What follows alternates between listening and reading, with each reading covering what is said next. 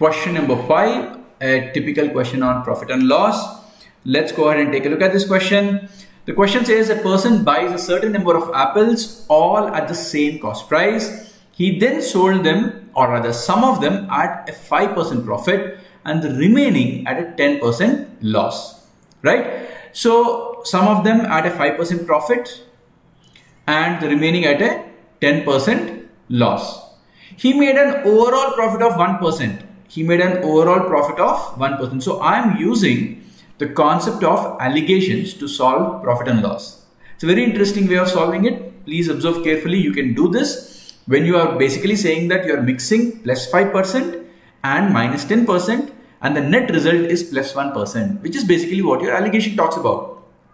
So in what ratio should they be mixed? So this is 1 minus of minus 10, which is 11, and 5 minus 1, which is 4. They should be mixed in 11:4 ratio. If the number of apples sold at a profit is 22, so this is 22, then how much is this? So 11 by 4 is equal to 22 by x. 11 2s are, so x is your 8. That's it. Very simple, option D. So you can solve. So you should have an idea about when can you use allegations in profit and loss, right? Let's move on. So that's question. That's option D.